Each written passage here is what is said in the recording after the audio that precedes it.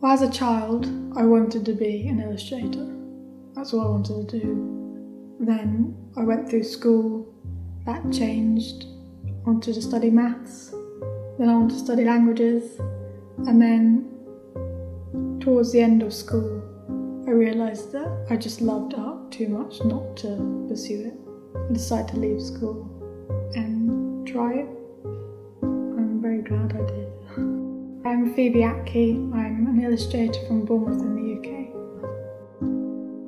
My earliest memories were summer holidays. I would go to the local art shop, pick out new pens and new paints. I'd go home and just spend hours drawing or playing with my sister, making things. It was just what I loved to do.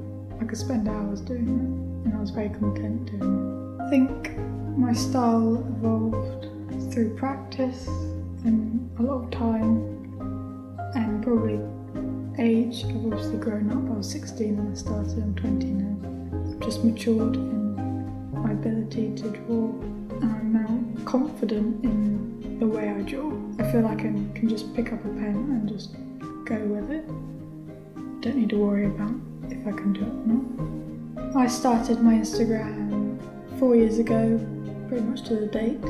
At the time, I didn't have any idea how big it was going to get. I wasn't very well at the time, so I used drawing as a kind of therapy to help myself get better. Started posting the art on Instagram, started to get a few likes, get a few more followers, and then it's just progressed since then.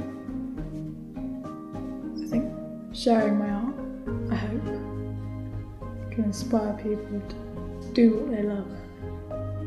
Seeing my book for the first time was one of the best moments I've had, because it took about 6 months to make, and I couldn't quite believe that it was actually real and I had done it.